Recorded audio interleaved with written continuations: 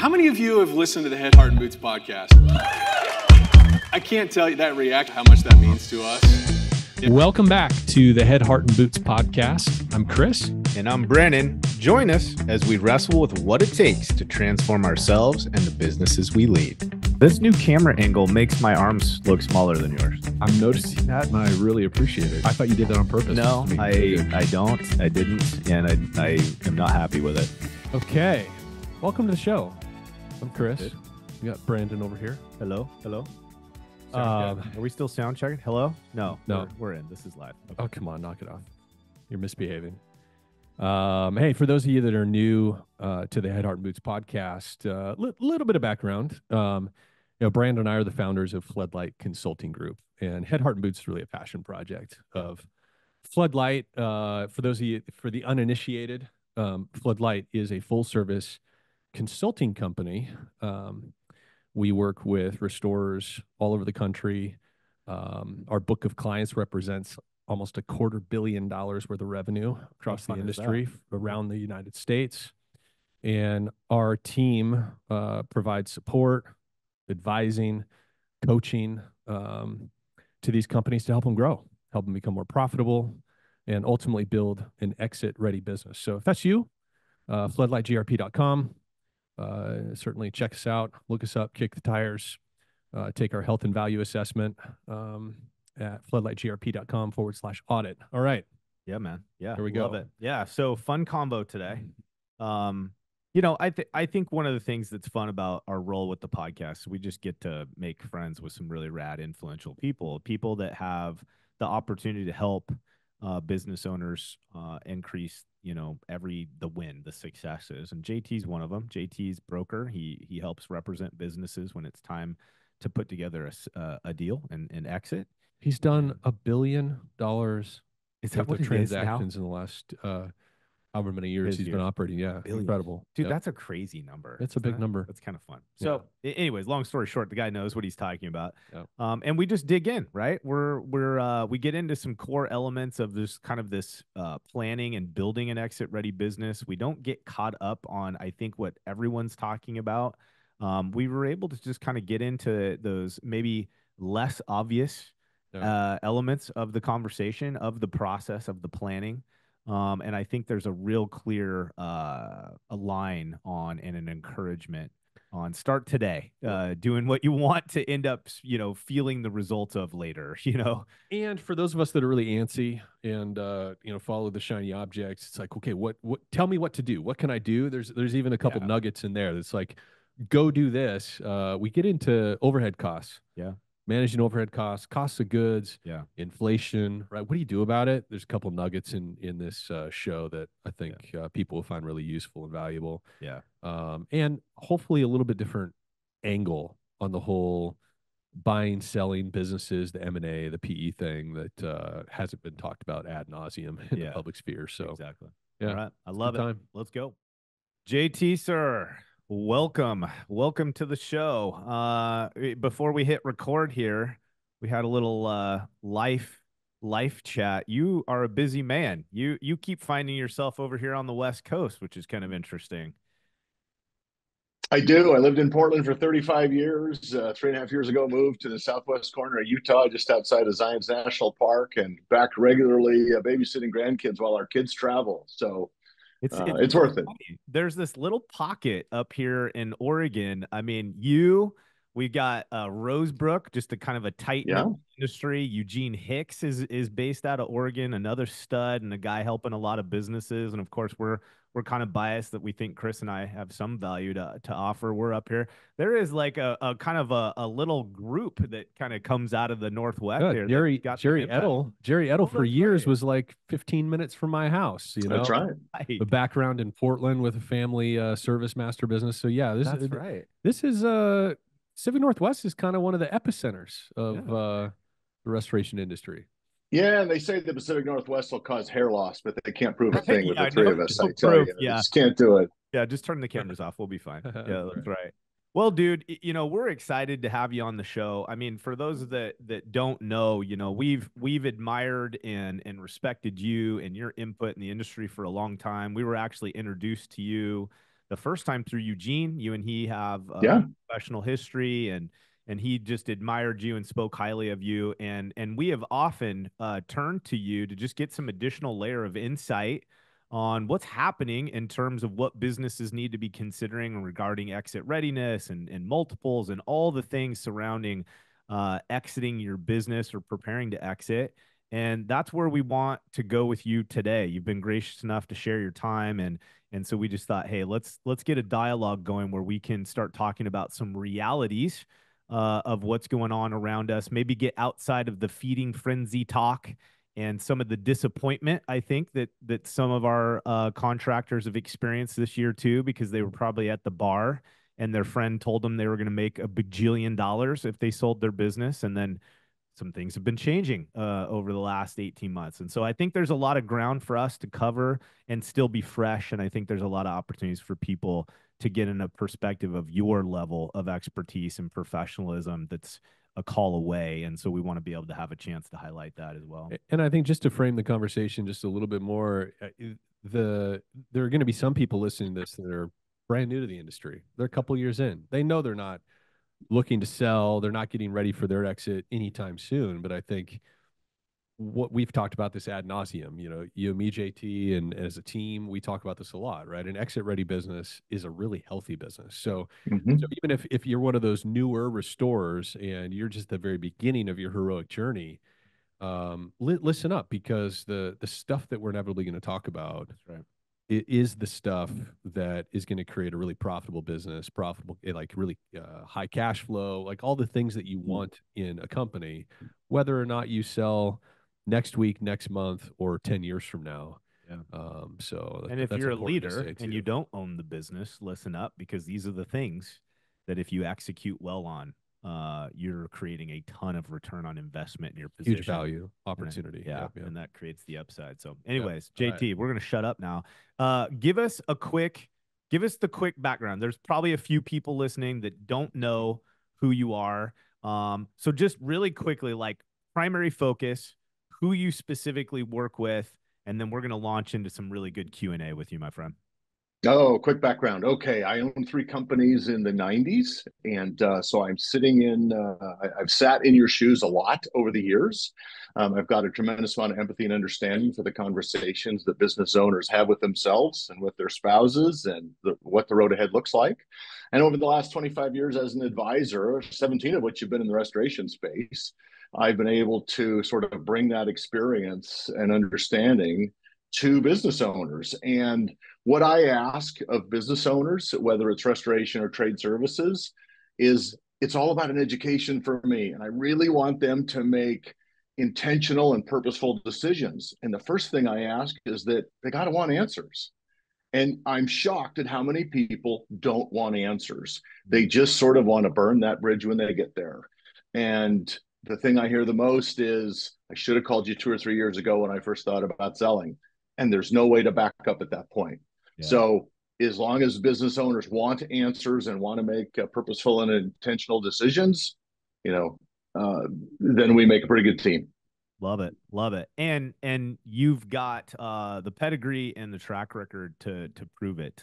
We've been interacting with quite a few folks that you've had a partnership with. You've helped them create the exit opportunity for their business, and accolades, a lot of respect for you and how you carry yourself, and hence why we want to continue to develop our relationship. So, okay, my man. So I think if you guys are cool with it, the place I want to kind of open with, because I literally had a conversation not that long ago that I actually felt really kind of guilty about, man. And that was, 2.5 years ago, 2 years ago, even, the kind of multiples, the information that was being shared in terms of what business owners could consider a possibility has changed. And it changed what I feel like was very quickly. And so I literally was having a conversation with a relationship, and we were both very disappointed, because what he and I had been talking about 2 years prior was not being reflected any longer in the current conversation. And he was very frustrated.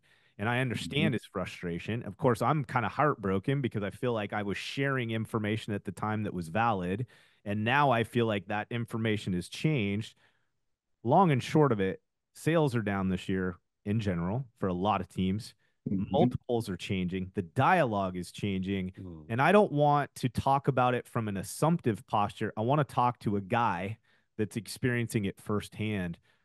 What is going on, man? What are you seeing? What is happening? Is this right? Like, is this just an assumption, or is this softening a reality for us right now? You're partially right, and I appreciate you bringing it up. I could take you through the complete sort of rise and fall of where multiples have been over the last 7, 8 years, and we won't have time to do that. That's its own discussion. But in the day, we'll say 6, 7, 8 years ago, 4, 4.5, 5, those are great multiples. Okay, PE started entering the picture, started pushing those multiples, 5.5, 6, 6.5, 7. And the industry strategics, the ATI, BMS, First Onsite, Blue Sky, Custom, they're right behind. Okay, but PE took the lead in pushing those multiples. Well, what's happened the last year is very interesting. Everybody sort of is expecting now to get 5.5, 6, 6.5, 7, 7.5, depending on the size of their business. Multiples still range between 3 and 8. It's rare to get 8. You've got to be a sizable player in the market, and I mean sizable, with adjusted EBITDA of over 3.5 million to command those kind of multiples. What's happened the last 12 to 18 months is that two things. It's really twofold. The market is soft right now due to this mild winter. We had a polar freeze, which wasn't big enough last, I guess in January, that was a 3-week period. It wasn't long enough to carry the winter, we'll say. Yeah. So numbers are down. So when you say sales are down, that is correct. That's 100% accurate. And you never want to sell on a down year, right? My job is to put sellers in the best light possible. So right now, there's a lot of owners who are waiting to get through 22 and get those numbers. I'm sorry, 24, get those numbers propped back up. Yeah. And then they're going to pull the trigger again. But it's been a little bit mild. And even throughout this year, there's a few customers, few clients that are up, but the norm is that they're stable or down. Yeah. Okay. Would you and that's just to kind of here real quick, JT, you know, I was talking to a client yesterday that's very heavily focused on commercial. Their business is booming.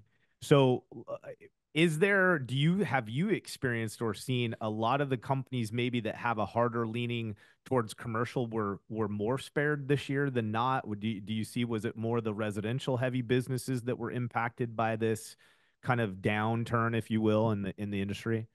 Yeah, perfect question. Let me answer it this way. I'm going to give you a perfectly useless economical answer here. Correct me here. Yeah, it's going to be terrible. A lot of buyers want the bread and butter of residential. They want that to pay the bills. They want that to be the even keel in the business, but they love one foot in the sandbox of the large projects, the large losses, the cat work, maybe not that there's going to be travel for, but let's face it, it's exciting. It's high margin. It doesn't come around very often, but that is a high risk, high stakes game. Okay. Your AR, your labor, everything gets extended, in this commercial large loss arena. So depending on where they play in commercial, it falls in the same bucket. If it's the normal day-to-day commercial, we'll say it hasn't been beat up too bad. Now, we say that there's been 2 hurricanes in Florida. Francine landed, yesterday afternoon, I think. Yeah. We don't know the effects of that yet. Yeah. But I have several clients down there with mobile cat teams. Some of those work out really well and others do not. So it can be all over the board. Okay. There's more and more people looking at the daily bread and butter of the residential than the high risk game of commercial, if that makes sense. Yeah. And there can be very stable commercial out there, but they realize that's much more of a highs and lows. Yeah. And the game plan moving forward is to smooth out those highs and lows into something predictable. Interesting. It's so interesting. That was a little counterintuitive for me personally. We've had several conversations with PE firms. Some of them have a very specific avatar profile that is literally like no commercial. We don't care about it. Yeah. We're not going to consider it. And at first glance, I'm like, I do not understand that perspective. But you spend enough time with them, they've spreadsheeted that thing, 10 different ways, and they understand. They doing a lot with business analytics to make that determination. Yeah. Well, and if you, sorry guys, if you put yourself in their shoes, this is what they're going through. they've got to sell that predictability and the cyclicality of it Yeah. to an investment board. And when they can't do it, their default position is, guess we better rely on something that's more predictable. So they've got to sell it, and it's difficult to sell. Go ahead, Chris. I didn't mean to cut you off. Well, no, I was just going to say, I think in the midst of this conversation, we're really talking about a few different things, right? Like there's the weather-related catastrophe losses, which often is commercial hotels, schools, That's right. commercial buildings, et cetera, which big high dollar, big high margin, and also long AR collection periods and so forth. And the unpredictability too of the cost of mobilization. Some of those opportunities don't come to fruition, and you have these significant costs that are just sunk costs. So there's that whole cat travel, hurricane type of potential. Then there's the local organic cultivating direct sales relationships with small hotel groups, local school districts, that kind of stuff. Probably different perception from investors around that steady Eddie, $5,000, $6,000, $7,000, $8,000 average loss, numbers versus the big, we go travel, we send crews out regionally for things. Because part of what we sell our clients on, and I think frankly a lot of restorers are really interested in, is the fidelity, the sure deal of commercial relationships, where we don't have an intermediary, we don't have a referral partner potentially dictating that relationship, or a TPA, some sort of third party that's negotiating that relationship for us. We get to just create a relationship with that chief engineer or that director of facilities. And so, yeah, I think it's a different monster. It's correct. Different things, but it's interesting though. I think often PE, like investment bankers and so forth, don't necessarily have enough domain experience to differentiate those two. Would you agree with that? At least that is correct. Yeah. First pass, they have a lot of commercial. Yeah. Right. They don't necessarily differentiate those two things. Yeah. Large loss and some of the cat looks great on paper, but you get down to the nuts and bolts of it. I mean, I've had clients wait 2.5 years for FEMA approval on a $1.6 million project. Oh, sure. Yep. Well, you got to float that for 1.5 years or 2.5 years. And that's not easy. Yeah. A lot of companies they're more than ready to settle to get some of that cash back out of the deal. Yeah. And so that's why I say it's a high risk, high stakes game. You got to have the chops for it. But if you do, it can be very lucrative. It's amazing. Yeah. All right. Yeah. So I think a good place to lean in, guys, is, and JT, I'm just really excited to hear your perspective on it. So, okay, if this is true, then if we've seen some multiple softening, we see some pulling back, we definitely know of people, their number that has part of an LOI at this point is people are coming back to the table and saying, not so fast. We're not going to be able to stick with that number, right? What do we do? Like, what are you seeing? What are some of the patterns? And I think if you're cool with it, I think one of the things that I would love to lean into is wrong assumptions, right? Like normally as business owners, we think it's going to be this thing that's going to make all the difference. I think often we're wrong. So just leaning into that from your perspective, and let's see where it takes us, Well, and I love the general broad question there. There's so many owners that think an LOI is about the number, about the total figure, and it's not. It's a great place to start. It absolutely is. But there's 3 key numbers to a deal. There's the enterprise value. That's what your company's worth. There's a pre-tax yield. That's the number that happens at the closing table with all the balance sheet adjustments, the cash, the AR, the AP, the liabilities, etc. And then once everybody's been paid, then there's a post-tax yield, what I call a walkaway number. When it's all said and done, what does that owner get to walk away with? Ultimately, that's the number that matters. Okay. Yeah. So there's so much emphasis on this first number and very little on the last 2. So this is where an owner receiving some advice and an education on what matters. Okay, and what I mean by that is those balance sheet adjustments. What matters to that individual moving forward? Is it some rollover equity? Is it continue working for a bit after you sell? Or do you want to just stop and retire completely? And that's really not an option. The larger your company is, these PE firms and the industry strategics, they need that owner to stay for a year or 2 or 3. And there's sellers who don't want to do that, and that can be a very interesting conversation. It can be about the career paths for your key individuals. You know, that I've heard more than one owner say, "Listen, I'm a one horse show. I've taken it as far as I can go. I want to hitch my wagon to some big horses and really be able to bring this team places where I can't pull them." Very admirable. Okay, that's part of an LOI discussion. Earnouts are part of an LOI discussion. Okay? I sold a company a year and a half ago, nice size deal, just over 20 million, and because of the growth that happened, he was losing patience with me a little bit, but because of the growth that happened, we got him an $11 million earnout on top of the 23, 24 million. So now it's a $35 million deal. Yeah. So there's a lot of discussions that can be had outside the number, and that's just the tip of the iceberg. There's 8 or 10 other variables that are part of an LOI discussion and what may be important to the seller and their family.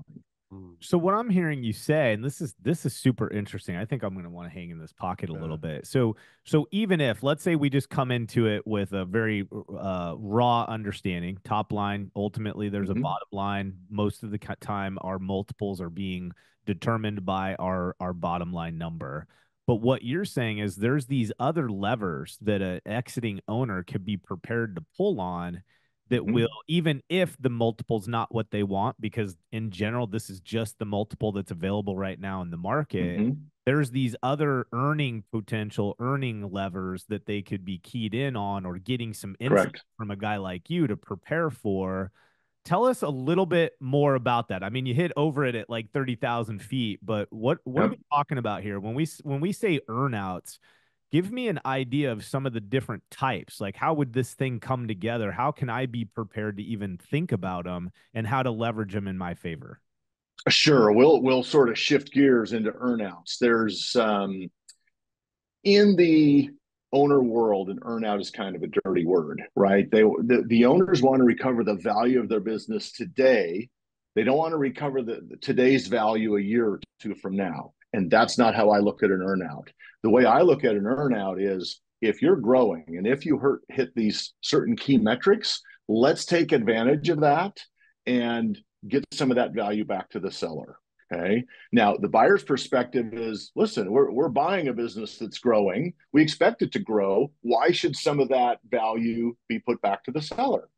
Well, I mean, we're buying a growing business. Don't penalize us and take some of those profits, because we wouldn't be buying it if it wasn't growing. So I see two sides of it. Sure. Now, an earnout, what it does from 30,000 feet is level the playing field. When there's these risks, and bar none, every business has risks. Some are cleaner than others. Some have client risk factors. Some have ownership factors. Some have key employee factors. Some have cyclicality. Others, there's any number of reasons why there may be risk. But an earnout levels the playing field. And if the business is what the owners say it is, and the trends are what they say it is, then earnout shouldn't scare anybody. The hiccups come in where the sellers can overpromise, and they'll say, we're growing 25% a year over year, and this year we're going to land X hospital or X university or X corporation. We should be up 45% by the end of the year. Well, buyers listen to every bit of that. And when it comes down to negotiations, they'll say, great, you said you were going to grow 45% this year. Let's set an earnout at that cap, and if you hit those numbers, you get X. And you can imagine the sellers, whoa, that's the kind of best case scenario. We don't want to just set it at 45%. What if we hit 20 or 25%? Well, now the whole conversation changes. Yeah. So the earnouts are a really tricky thing to navigate. But at the end of the day, I want the value to be delivered today and future value to be delivered in the future. And that's how I try to approach them, because it's unfair to the seller to think anything else.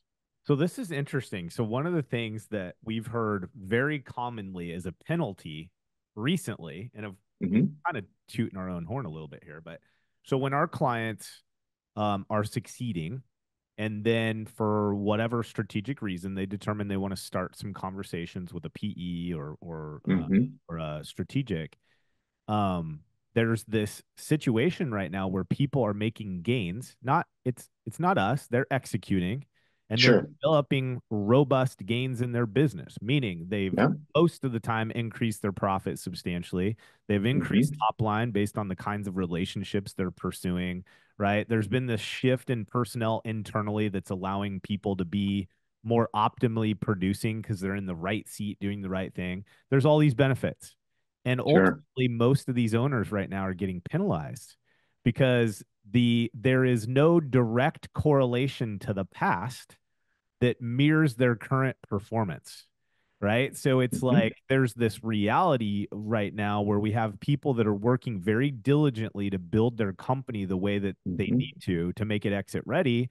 And then they get excited and they start having these conversations, and all that work and all the growth, they're trying to be discounted because they can't roll backwards and say, did I do this consistently over the last 3 years? And so in a case like that, because that's not abnormal right now, Yeah. is that where part of the opportunity could potentially be, where they could maybe get Correct. aggressive about negotiating something around the earnout because they know all the hard work they've put into that company is going to fucking continue to yield a result, and they don't want to get robbed of the value of it, right?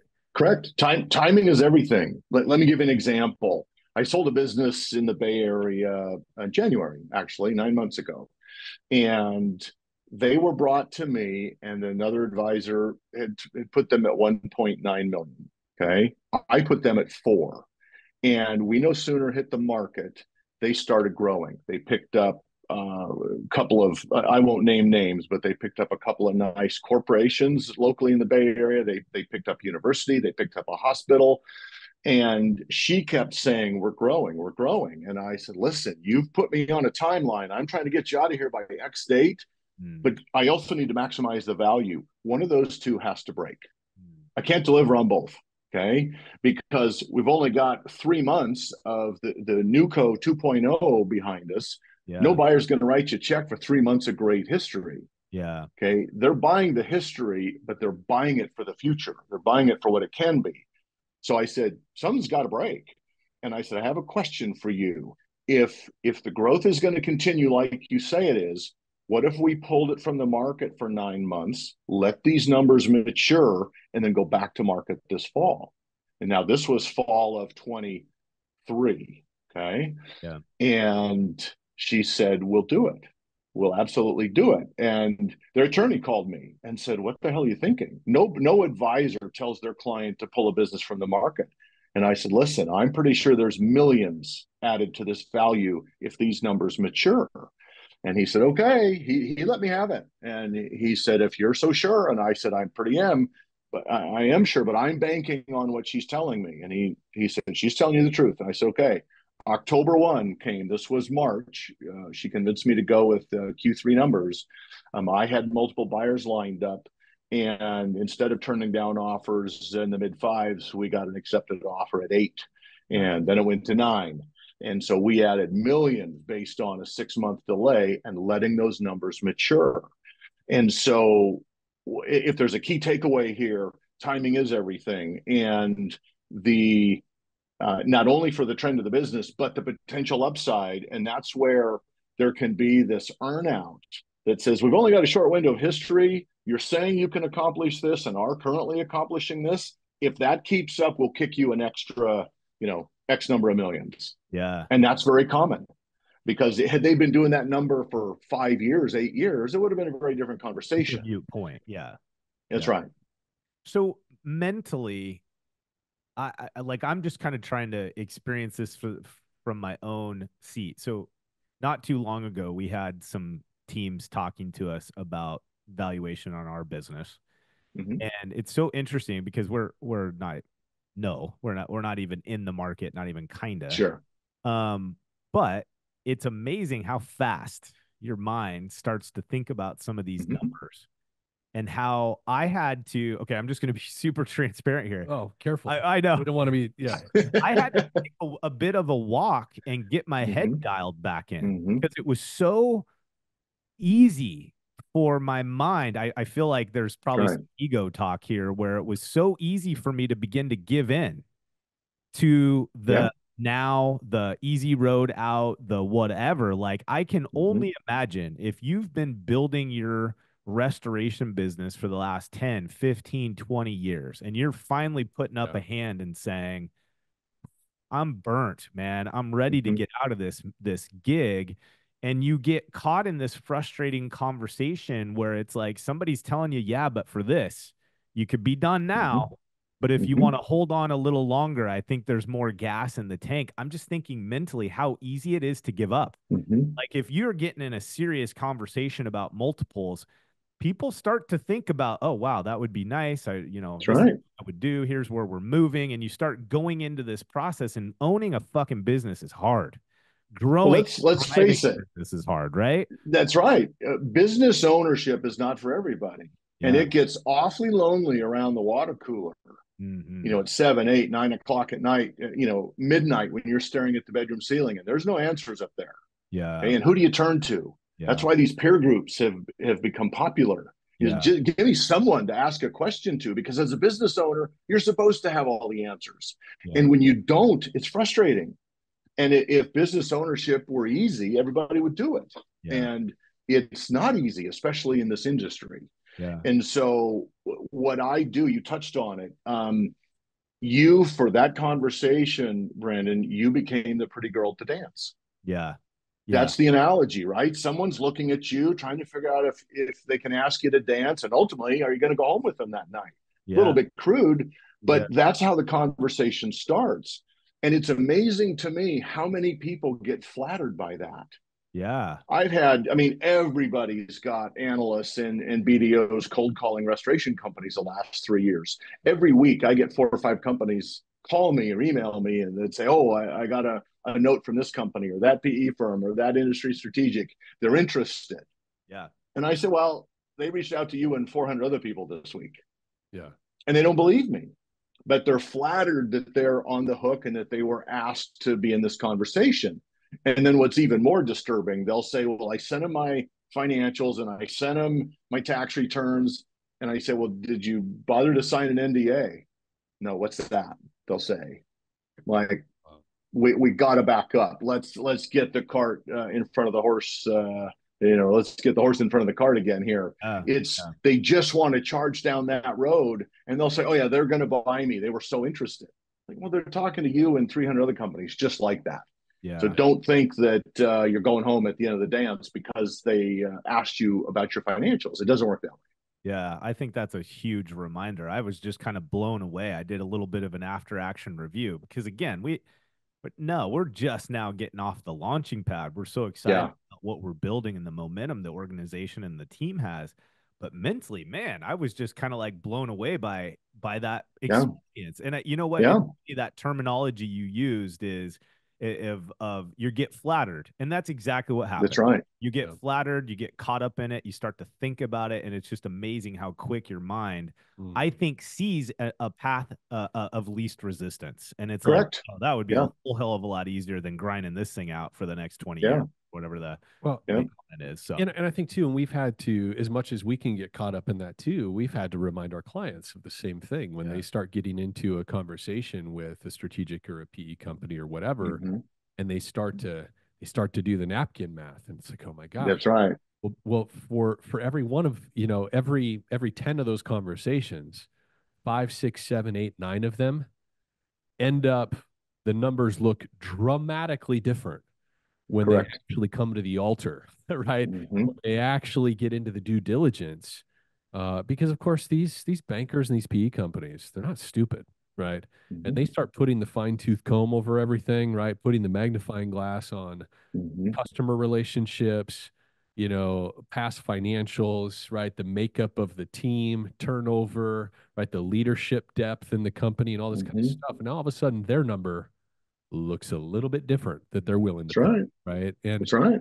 Could you talk a little bit about that? Like, because there is, like you said, there's the LOI, but then following a letter of intent, that's when all that due diligence starts to open up. Am I right? Right. That's correct. What are some of the hot buttons that start to erode value when that banker, PE company, prospective owner or buyer to look at things that really tend to pop up? Yeah, it's a perfect question and it's a loaded one, Yeah. Chris. Let me frame it a little bit. Buyers in general, the negotiation phase of the LOI, there can be IOIs, indication of interest, MOUs, memorandums of understanding. It goes by a lot of different things depending on how detailed the buyer wants to get. But some of it's not their fault. And what I mean is pre-LOI, it's not their job to conduct due diligence on a business.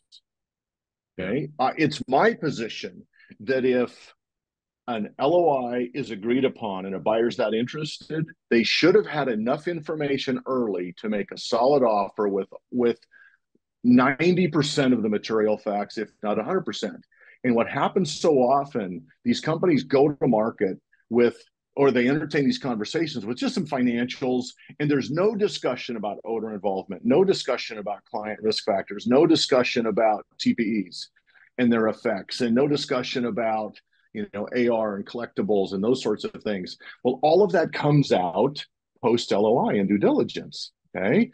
So my philosophy is if it's not the right buyer, let's fail fast. Let's find out in 2 or 3 days, not 2 or 3 months, which is why I'm so thorough when I go into it. That's just my approach. I mean, it's our job collectively to put businesses in the best light possible. We also present them that way. But if there's a strike against them, if there's a negative, a hiccup, a glitch, whatever you want to call it, let's let it be known right away.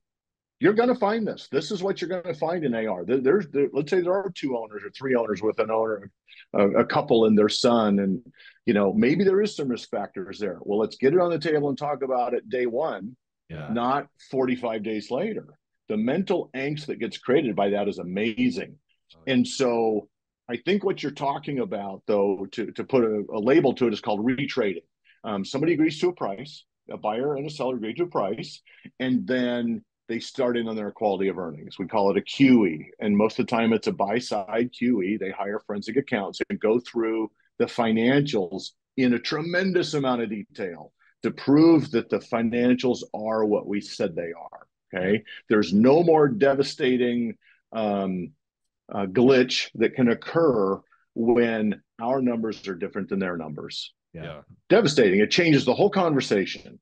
And so I go to great lengths to make sure that we're spot on. Okay. So the types of issues that come up in due diligence, first and foremost, is this QE. Okay. There are issues that arise. Are there, do they need you, the owner, and what are they going to pay you? That may be very different than what you're currently paying yourself. So there might be an adjustment for that. How about your spouse?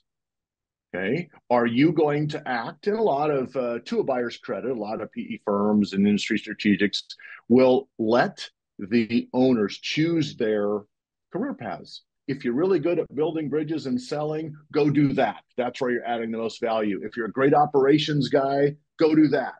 Keep the train on the tracks. Yeah. If you're somewhere in between, do that. They don't want to fundamentally change who that seller is. Okay. And so beyond the numbers, it can come down to personalities. It can come down to the owner involvement. That's key. Every owner wants to minimize their involvement in the business. They do. And they want to wear 15 hats, but a lot of them do. Yeah. And when they're talking to buyers, they portray the 5 hats that they're wearing and sort of ignore the 10 that they're not. And so a very common comment from a buyer is, we feel the seller's more involved than what they let on. Yeah. And oftentimes they're true. Yeah. So we can't sugarcoat some things because we need a comfortable buyer or we don't have a deal. So the numbers, the owner involvement, the client risk factors, the cyclicality, we typically go, let me say it this way. Every buyer will pull monthly reports for the last 24 months. They want to see month over month what's happening with sales and collections and where the cyclicality is. Okay. What was the one big job? A lot of times they'll pull P&Ls for specific projects. And so you had a $700,000 large loss or cat event, last October. Let's see the P&L on that. Yeah. Maybe that one project was 50% of their net for the year. Yeah. You think that changes the discussion? It absolutely does. Yeah. So, and this is just the tip of the iceberg. It can be any number of variables. But does that help, Chris? Oh, yeah. Yeah, the most Yeah. common phrase, I mean, not to be crude, but the most common phrase that we hear from clients when they're in that due diligence phase is they have crawled up my ass. All right. Yeah. Yeah. Investigating and probing every possible I mean, That's right. and I'm sure it I'm does. sure it feels that way. Yeah. Yeah. There are no secrets, believe me. My father was a veterinarian, and as a kid, I watched him strap on a rubber glove up to here and, insert that up to preg Yeah. test cattle. And that's what it feels like. It is an invasive process. Yeah. Yeah. And believe me, it's unnerving when a buyer says, "Can you send me a CPA copy of your QuickBooks?" Mm, You're lifting your skirt all the way up. And yeah. believe me, they put 4 or 5 forensic accountants on it for a month. They will find every key number there is to find. There is no hiding. Yeah. And when they come back and start asking questions, you don't have to have answers on the spot, but you better be able to find them. Yeah. And this is where CPA to CPA communication comes in really handy. Yeah. Okay. And so, but again, I'll circle back. If owners don't want to prepare for that kind of a discussion and their attitude is, well, we'll just address it when it comes up, it's a very dangerous place to be, because a lot of those deals fall apart, not once, but twice or 3 times. And then they'll say, I'll just keep it. And they're probably never going to sell. They're the kind of people that can die at their desk. Yeah, they're gonna be the the inevitable baby boomer group right now. And I'm not dissing on anybody. I'm just getting a face full of these stats. The baby boomer generation right now is all on that precipice of absolutely having to sell their organizations. And for most of the blue collar type service providers, which is probably, I don't know what the percentage is, but my gut says the average mom pa shop that feeds the bulk of our economy are not SaaS companies and big white collar outfits. That's right. And how interesting it is to know that how many of those business owners will get forced to exit, and they're not going to either make money. They may not even be able to sell. It may be a giving up, a closing of doors. There's very few family members that are excited about taking on multi-generational businesses right now. There's just this massive wave that's creating a lot of buyer opportunity if you're interested in working hard and developing something like this. But there is a load of people that will be desperate and they are not going to sell. The stats, even outside of our industry, the business and analytics are all over this. And there's just a wave coming down of people that can't sell their business. So that being said, one of the misconceptions that I had, even meeting you early on in the days, was, how long do you really want to start talking to somebody before they're ready to exit? And I was actually very surprised by the fact that you really want to get integrated in that conversation immediately, even if part of what you're telling somebody, just like you've already alluded to, is you probably don't want to sell for 5 years, 3 years, 6 years, whatever the number is. But it's like estate planning almost. It's like go to work determining what you need to do before you're forced to do it. So if you don't mind, like, give us a better understanding, like give me a roadmap of what you would suggest somebody does, even if they've started the business today. How should they begin thinking about what they're doing in a relationship like yours, or maybe even with a team like us? Let me give you an example. I think it'll go a long way, not only for the two of you, but for listeners. I like people to care about their business. And let me rephrase that. I need them to care about your business. And this is going to sound crude. If you as an owner don't care about your business in the road ahead, then why should I? Yeah. I can't make you care. Yeah. I can suggest, I can cajole, I can give you examples, I can tell you kind of what you're in for and how bumpy the road is going to be. But if you don't take action, then I can't take action. Okay. Yeah. So some of the best conversations that I have are, I'm 5 to 8 years out, maybe even 10. I don't know where I stand. Let's go through this process. For those who are new to you or to me, I go through a process called evaluation and analysis, and it's pretty thorough. It lays out a lot of variables and gets really educated, and they get to put on sort of their buying glasses and how a buyer is going to view their business. Yeah. And I love modeling. Okay, let's say I'll give you a real life example. I valued one of the nation's largest franchises, and I won't say who, but let's say they're doing 40 million a year. Okay. And I put them, let's say, at a 35 to $38 million value for this particular model.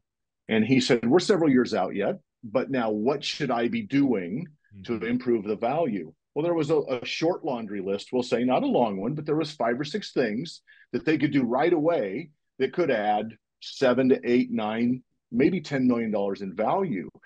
Then he came to me and said, our organic growth is about 14% a year. So now what would we be worth at the end of this year, the end of next year, and the end of 26? I love running those numbers. And it doesn't take long. Once the model is set up, I can easily go back and say, with your organic growth, here's what you're going to be worth the next 3 years. And better yet, they were talking about starting a new profit center and one more location. And if they did this profit center and if they started this new location, here's the estimate of what you'll be worth then. Well, there was another $7, $8, $9 million on top of that. Yeah. Well, now there's real tangible numbers. Yeah. And granted, it's hypothetical, but Right. real tangible numbers based on a very predictable business. And they got back to me and said, great, we're going to work with our CPA and our estate planner. We're going to bring them in the loop on this, do some tax planning, and we'll be back in touch. And that was a last week conversation. It's perfect. Yeah. They are setting the stage for the road ahead so there's no surprises. And when there's tens of millions at stake, and I don't care how big the business is, maybe it's 500,000 at stake for some people. It's a lot of money to those involved. Yeah. So plan accordingly, or you run the risk of not recovering that at all. So, one of the things I've kind of am leaning harder into, I guess, or kind of buying is this idea of, I think people are quick to assume they need a CPA relationship. I think they're quick to determine they need an attorney relationship. And I think we falter on, and I think our ego kicks in. Of course, I'm biased because we're a consulting firm. Nobody needs to act as if we're not or whatever, right? But they're not diligent in creating a relationship with a coach or a consultant, whatever that looks like, smells like, I don't care. And they often don't start a conversation or a strategic partnership with a broker early. And I think the downside to that is that we assume, and it's funny because we're just now starting our prep to begin doing our annual planning with our client book, right? So it's a topic of conversation. And as powerful as the annual planning is, as powerful as doing a reboot on mission, vision, core values, where are we going? Why are we going there? It is important, and it's a vital part of the annual process. But I think what ends up inevitably happening is that we're not going the paces to actually create where we're headed, literally looking at all the fundamental elements of our business. And so, like, I think the picture you painted was, if someone can begin modeling the enterprise value of their organization from the very beginning, and they can look at that in a 5-year time frame, they can backwards that, they can see what it's going to be in a year based on estimate projections, and they have this consistent outlook of this real data-driven number that should be driving decisions today. Like, so if you did that, and you've gotten really clear with a broker, and they've given you a very sound roadmap in terms of what are the things you have to have in place, rocking and rolling at full tilt, meaning separate your life from your business, right? If you got 400 grand in personal expenses in your company,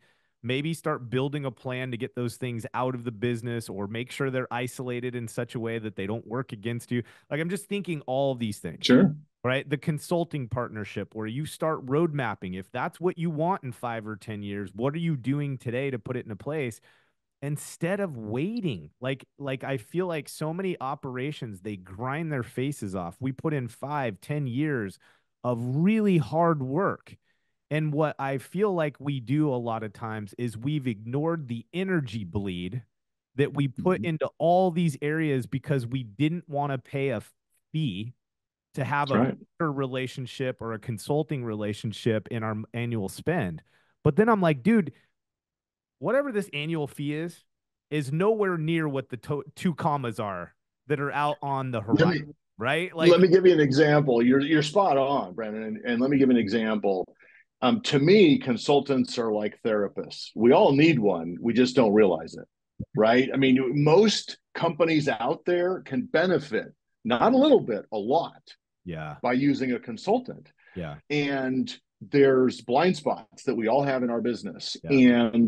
And some people don't even know that there's blind spots because they don't even acknowledge them. Right. And when the floodlight guys come around and say, here's what we can work on, or when the exit strategy guys come around and say, hey, you want 10 million for your business or 30 million? Here's the 4 or 5 things you really need to do the next 5 years. Yeah. But to be clear, none of us are on anyone's timing committee. I can't drive that point home enough. People think when they call me, I'm going to push them to sell. Couldn't be further from the truth. Okay. It is always what's best for the client. The only time I've encouraged someone to sell, and I've had it happen maybe 7 or 8 times the last 15 years, is when I get a call from a hospital parking lot. Yeah. And they say, I met you 3 years ago, or I listened to this podcast, and I know who you are. I've been meaning to reach out. I just got some tough news. Get me the hell out of here, and can you do it by Friday? Yeah. Yeah. Okay, that's where I jump into action quickly. Yeah. And nobody wins in that situation. And so it's not about pushing anyone to sell. It's about being intentional and making an educated decision. Yeah. And that's what you're trying to do. That's what I'm trying to do. And I'll say it again. You've got to want those answers. Yeah. And if you don't, a consultant, to myself, any advisor is going to be a complete waste of time. And that's unfortunate because this industry right now is really dynamic. And with this squeeze happening, every percentage point, every margin you can bring to the bottom line, every addition to that margin is golden, and it significantly affects value. You know, one of the things that came up today, we were having a conversation earlier and with a serial entrepreneur, and he made the comment that I've always believed in paying 25% more than I have to get 2 times the result, is essentially what he summarized. And so basically what he was alluding to is that, look, I've done the math. I've seen it through experience. I pay people more and I have less bad people. I have only good people. And surprisingly enough, they do twice as much work. So I'm a net return of 75% on my investment, right? So I think the other thing that we see in this kind of relationship where we're hiring professionals to help us guide our decision making is that in the moment it feels like it's that decision we're making to spend 25% more, and we're getting, though, that we have the opportunity to get 2 times the production out of our organization for that spend. And so I just encourage people in that. And look, I'm not saying any of this to pitch. We have a consultant. And you know, I likened it to this. Like, our team has kind of had some internal jokes about it. Is, look, they're not going to do the job for us, and there are no silver bullets. But you know what they're going to do is they're going to tell us which wall to hammer our head against, so that all the hammering that we do to put in the reps and earn our stripes is on the fucking wall.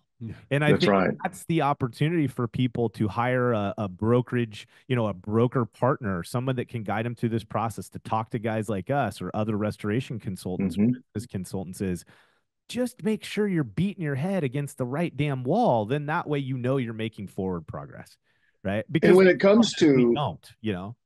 Yeah, I want to make one point, and that is, people call me and say, I'm struggling with this. Do you know a consultant? And I'll say, yes, I know several. However, what are you struggling with? And they go into more detail, and they'll say, yeah, I don't know that I can afford the $2,500 a month or the $3,000 a month, whatever it is. Okay. The consultants a lot of them are different.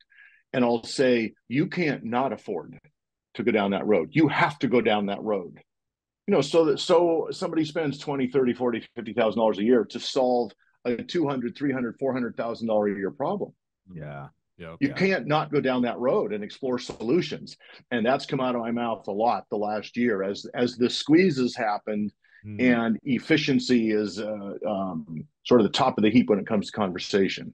Yeah. It's so interesting. You know, I think we got into this, but then we've gotten a little, maybe a little bit trailed out. So, okay.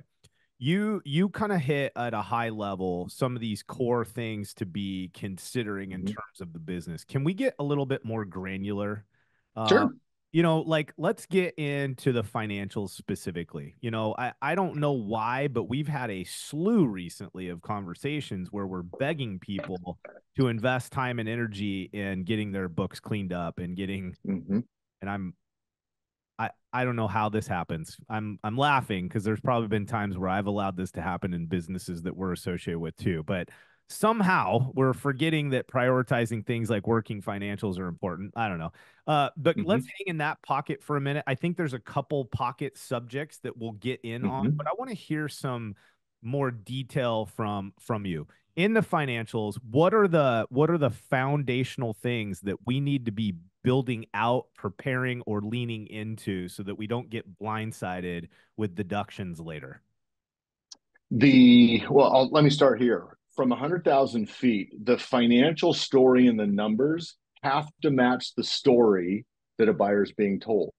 The verbal story, when they interview you, they interview a GM, they spend several hours with you, okay, before they really take a deep dive into the numbers. Those stories have to match. And the problem is so many times they don't. Yeah. What owners think is just fine and normal in their world is not normal to a buyer. And that's where the disconnect happens. They'll say, well, I've been doing it this way for 35 years. That doesn't make it right. And I'm not saying they have to change, but we have to highlight some of those things. There's got to be a paper trail. Little things like the mobile offices and the RV that so many restoration contractors have, and the paying of the spouse, whether they work in the business or not, the personal vehicles, the 401ks, all the ways we as business owners run money through our business. There's got to be clean, efficient paper trails. And what happens so often is those paper trails get really muddy. And they get muddy to the point where the owners don't even know where the funds are going. Okay, here's an example. I'm working on about a $40 million facility services company in Southern California right now. And there's so many different add backs. There's one example. There was a one-time lawsuit that involved a couple of employees. Well, there was a $120,000 legal fee attached to that. This spanned 3 years. In 1 year, it was put into professional and legal. In another year, it was put into legal. In another year, it was put into administrative overhead. Well, when I started asking about these funds and where they were, they couldn't even tell me. The controller had to go back and look. And 10 days later, I got my answer. So those are the types of things that sound really simple on the surface, but they have to be figured out ahead of time, because we don't want a buyer coming back saying, oh, we've got your CPA copy. Here's where those funds were. You were wrong. The story wasn't as you told me. It's now what we're telling you. And I'll tell you, the egg on our face, if that had happened, it'd be really something. Yeah. So sometimes sellers get a little frustrated that I have to get all these ducks in a row and make the financial story line up. But without that story lining up, we don't have a deal. So it's worth doing a little due diligence on our own ahead of time to make sure that our stories align. Because if they don't, the chances of a company selling are minimal to none. It seems like when those sorts of things happen, the biggest impact is it really erodes the blue sky value, the brand value, because they start to put so much screen. It's like, oh, well, if they hid this or didn't understand this, how many other problems are we likely to find? And it just starts to erode the overall perceived value of the business. Is that exactly? Broken trust is the biggest deal breaker that exists in my world. It's not, hey, we said, this 2023 van had 19,000 miles on it. It really had 24,000 miles on it. We didn't update our records. That's immaterial in the scheme of things. Okay. It's issues like the financial cleanliness and where dollars are placed. I had a client years ago. We were 2 weeks within the closing table, and he says, by the way, JT, we're definitive docs are almost done. He says, JT, they're going to make me the GM of this business. I got to share something with you in private. I said, okay, what's going on? He said, I was in prison in the 80s for 4 years for securities fraud. And he said, do I need to disclose that? And I said, well, you are not a salesman. You're not an ops manager. You're going to be the GM. They would do a background check on you, and they will do a background check on you. They're going to find this out. Yeah. So we need to disclose it. We disclosed it. The whole deal fell apart because we didn't disclose it early. Well, I found out about it, and about 6 hours later, we had brought the buyers into the loop. So there are things that can simply rip a deal apart. Yeah, there absolutely can. But the key is material changes. and everyone defines material differently. And so when it comes to, I always challenge owners to say, if it's material to you, it's definitely material to them. And they're going to find 50 more items that are material to them that aren't material to you. Yeah. So please follow my lead in saying, let's get our ducks in a row here. Yeah. Because without it, I get paid to sell them.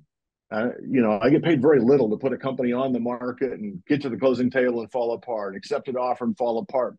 It's a grind. It's emotional exhaustion to do that. Yeah. So I want to put that business in the best light possible. And sometimes I get a little pushback on that. Yeah. And if there's too much pushback and the egos start to take hold, then I just part ways. It's not worth it, and that business will never sell, unfortunately. And I hate to be so black and white about that, but there's enough people who want to sell and want answers that I just can't try to convince people to do the right thing. Yeah. So just I think in an effort to kind of summarize some of these buckets, I got another one on point here. So on the financial side, it's a matter of, look, you have the freedom to run your business the way you're going to, right? That's okay. But make sure that we're doing something proactively to be able to isolate, highlight, support, talk about in specifics what that thing is and what role it has in a material manner at the close of a deal or when we begin negotiating a deal, right? Because I'm just thinking for all the entrepreneurs, a lot of us don't want to pay taxes on absolutely everything. We do a lot of things in partnership with our CPAs to ensure that we're using expenses and leveraging those kinds of things in our favor. That RV parked in the warehouse. The RV. That's right. Right. And so we just got to have a way to unwrap that when it comes to be super transparent in the deal. So we're not telling people don't use the business the way you created to use it. But let's be cognizant that you can unwrap that knot when it's time so it doesn't work against you long term, right? That's right. The thing that I heard you highlighting is just the matter of we have to be telling a very clear and consistent story of what we're spending to produce the work, what we're spending to earn the work, right? What we're doing to earn the revenue. There's just got to be crystal clarity. And here's I would just hammer on this too is for some of you with larger business, this is really obvious. But for a lot of entrepreneurs, if there's cash in the bank, we're feeling pretty good about what we're doing. And the reality of it is when our hair's on fire and we're doing the thing, it can be hard to slow down and prioritize these things that are very hard for you and I to create value around when they see $1 million in their checking account. Like to them, they listen to what we're saying and they're kind of like, well, dude, I don't fucking care. I got $1 million. Like I know what's happening in my business. Okay, so I'm telling you then, if you're ever going to exit that thing, your checking account is not enough. And second of all, guess what else you can't do when you run everything out of your checking account is that you can't compel people to be accountable to their performance or help lead your organization because you wouldn't be able to tell them how they're performing anyways. Because at the end of the day, our number one measurement device is the financials of our institution is what tells us if we're performing or not performing. And so you didn't say it exactly like that, but No, that was very well said. And the only thing I'll add to that is between the three of us, we have to help owners understand their numbers. When I come along and say last year your margins were up, let's say your cost of goods margins were up, we'll say higher by 3.5%, and this year they're up another 2.5%. And I look at them and say, why are your cost of goods margins higher, 6% higher now than they were in 23 or 22? Yeah. And when they shrug their shoulders and go, oh, I had no idea. That's not a good answer. 20 out of 20 buyers are going to ask that question and 15 more just like it to drill deeper into the reason why. You've got to understand what's happening with your numbers. And so between consultants and someone like me, we help prep you for those conversations that are coming. And in the meantime, we help you get a exit ready business that's well run that in theory you can enjoy for a few years and be strategic in before you sell. Yeah, maybe you change your mind, right? To hang on that cost of goods and just general overhead and so forth, these single digit percentage points. You and I talked about this little training module we were creating around this subject, and And I thought we probably don't talk to people enough about this, right? This idea of cost of goods, consumables, pricing going up, and so forth, is that I think a lot of business owners, as they're growing, they start to lose track of those details, and those details hold a lot of value, right? You think about a $3 million business. If your cost of goods goes up by 3.5, 4.5, 5, 6% over a period of time, that's a big number that's right. not going into your pocket. That's not dropping to the bottom line. I mean, we think in this industry, right? Most people sort of the benchmark that most people are working towards in terms of EBITDA figures. Everybody argues about this, but let's just say 15 to 25%, right? Should be that bottom line number. Well, if your cost of goods has gone up 3.5%, that's a huge impact on that net figure that you're grinding towards, right? And it gets worse, Chris. I mean, sure. then you put a multiple on top of that. Oh man, let's say you're doing 10 million and you're 3.5% off. So that's 3.5%, 350,000 that should be on the bottom line that isn't. Now hit that with a multiple of 6, let's say. Well, there's $2 million or thereabouts that should be in value that is not there because of that 3%, that 3.5%. And so when an owner sees that $2 million of value is missing because their cost of goods is up 3.5%, you can see that light bulb go on. And I've challenged many owners to say, if you fix this, there's another $3 million in your pocket. And it's like they can't get off the phone fast enough to go find that answer. And I love that. It's huge. Because, go ahead. I love that too. And I think you actually brought up a really awesome point, which we probably don't talk about enough. And I think it's worth even our team reminding ourselves and bringing this up to our clients is, where do you find that 3.5%? How do you deal with 3.5%, cost of goods, increase is, well, I think oftentimes during our growth, we forget about our buying power. That's right.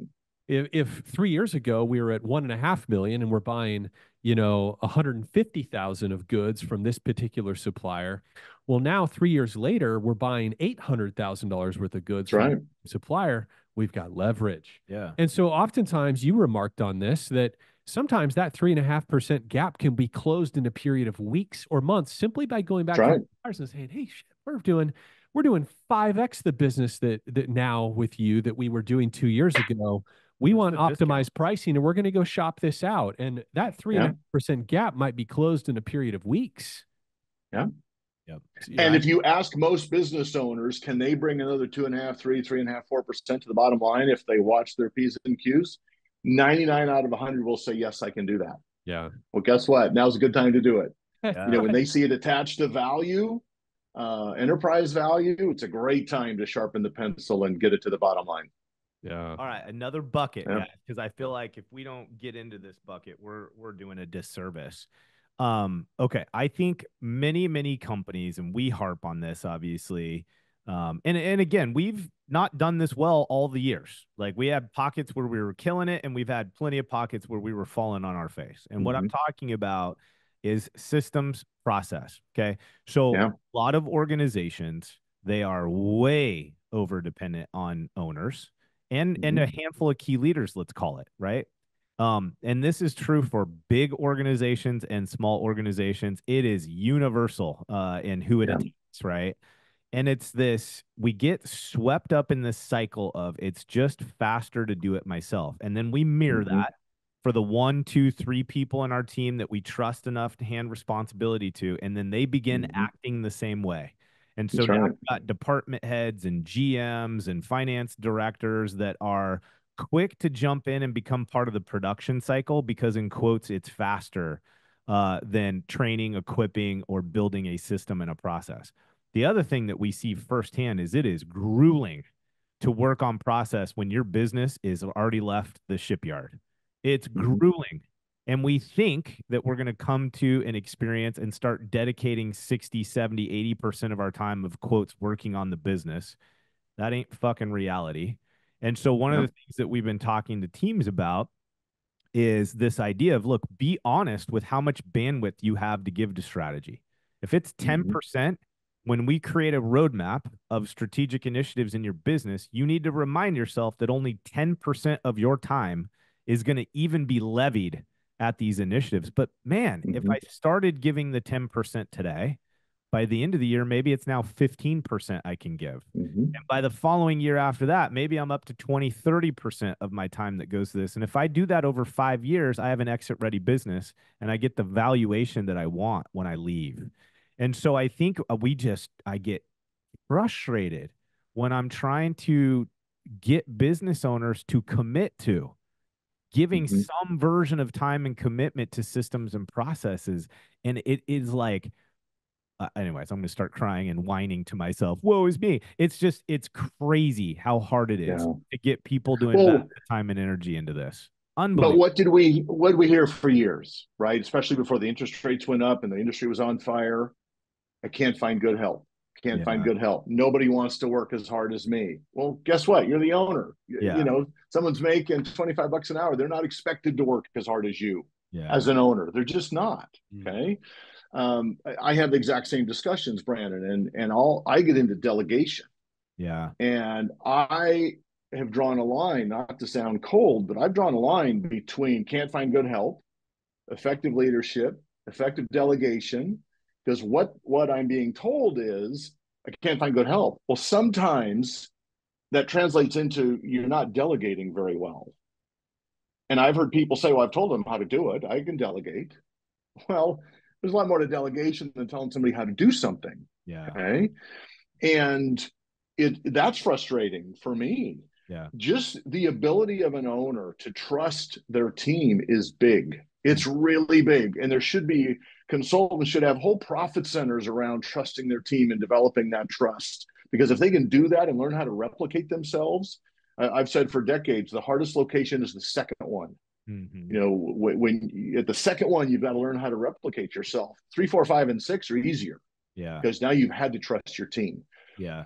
If you can delegate and trust a team, growth is unlimited. Yeah. It absolutely is. But to get there, it messes with people. It really does. Yeah. But from your experience, I mean, you know, that whole kind of from LOI to real cash in a check.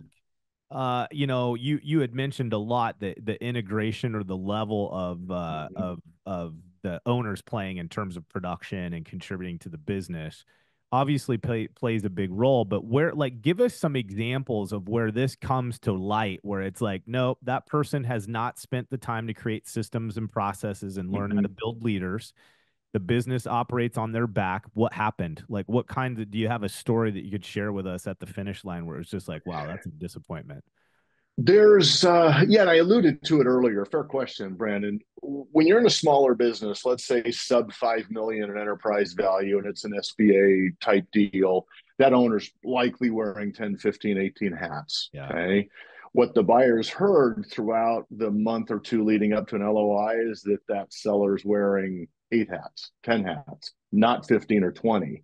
And in due diligence, it comes out and usually confirms their suspicions that they're wearing a lot more. Then the question is that individual replaceable?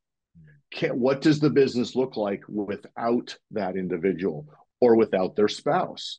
A lot of successful restoration companies out there with, not to stereotype, but he running production and operations, she running all things office and collections, very effective teams, right? Everybody's looking out for the money. Owners handling a lot of the bulk of material communication. And what does the business look like when those two people or one key person is pulled out of the business? Instantly, it's high risk. Okay. So you've got to be able to minimize the hats that you're wearing. Now, as the businesses grow, let's say you're 8, 10, 12 million and up, and those buyers, whether you're an industry strategic or you can do a large SBA deal up to about 8 million with some bridge financing, et cetera. But let's say it's PE or industry strategics and it's 8, 9 million and up. Chances are you're going to roll a little equity. Chances are you're not going to retire at the closing table. You're going to put in a year or 2 or 3, as mentioned. And if you're wearing 15 hats, you're going to continue to wear 15 hats for a while. Now, back office is going to pull some things off your plate. They're going to pull some reporting and some KPIs and some or all of the accounting. There's things that the back office from a buyer they'll make your life a lot easier. They really do, because they want you focused on what you're good at and where you can add value. Yeah. So the larger the business, it's not as critical. The smaller the business, it's highly critical. And I think I mentioned this to one of you over the last year, one of the things that nobody looks at is the tenure of your team.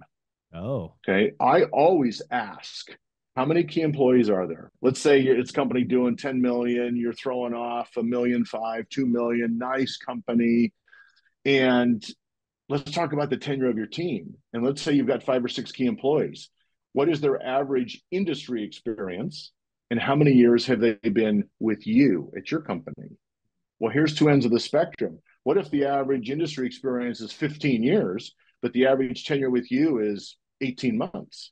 Yeah. Sounds risky. Yeah. That's not great. Okay. Yeah. What if the industry experience is 18 or 20 years, but they've been with you on average 10 or 12 years? What might that say about their level of leadership, their pay structure, their management philosophy, their ability or not to micromanage, their career paths? You get that tenure crunched to 1 or 2 or 3 years, it opens up a myriad of questions about how that owner works, and buyers dig deep into why that tenure is so short. And that conversation never happens. And as consultants, you need to be having that. Not to tell you how to make sausage in your factory, but when you're talking to owners, you've got to be able to have that conversation. And it may lead to pay structures and incentives and compensation plans and the culture and career paths and uncomfortable conversations that these owners need to have. Yeah. Because up to that point, it might just be, we're going to let so-and-so go. It's easier to do that than rebuild what we're doing. Yeah. No, But as a buyer, I need that tenure there.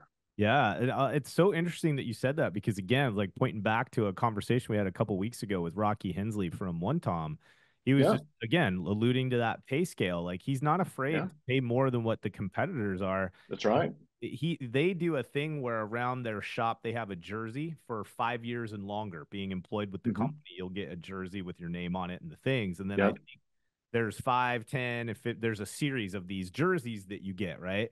And he said of a staff of 47, 26 or 27 folks have a jersey on the wall. And that's awesome. It's awesome, right? And so what's interesting, think about this combo. He pays 20 to 25% more than his competitors. They toe a very hard line against standards. Non-negotiable. They fire you if you miss 2 on-call calls. Yeah. He's had to let somebody go that was there nearly 6 years. Wow. They toe the line. They pay more, and yet their tenure and their culture and their profit margin is higher than the average bear across all measurables in their organization. So like to me, and guess what? He doesn't need to sell Icon anytime soon. Right. He has zero stress. He said the fact that he often will take 2 to 3 months off a year where he's gone out of the business, and yet all these successes are happening in the organization. Well, ultimately what we're talking about right now is building an exit-ready business. Right. Those are the funnest to run. And I think in a lot of ways, he's showing that when you do it, you win across the board. If he wanted to sell Icon tomorrow, he could. They're not going to negotiate him down because his business does not need him. There are systems, process, measurables, tenure. Got all the boxes checked, man. And so whether he keeps it or sells it, he wins either way. Like I think the message that I want people to hear in our talk is exit ready businesses is the playbook. It does not matter if you sell tomorrow or not. It's just fucking more fun to own one. Period. That's right. It gives you a quality of life and a balance that you can't get any other way. Yeah. And I've had 40-year-olds call me and say, I've been in this business for 10 years. I don't recognize it anymore. I need out. And I'll say, listen, it's throwing off 500, 800,000, $1 million a year to you. What if we reduced your stress? Got you back down to 35, 40 hours a week instead of 70? Would you keep it? Oh, yeah, that'd be great. I'd love to do that. They just don't know how.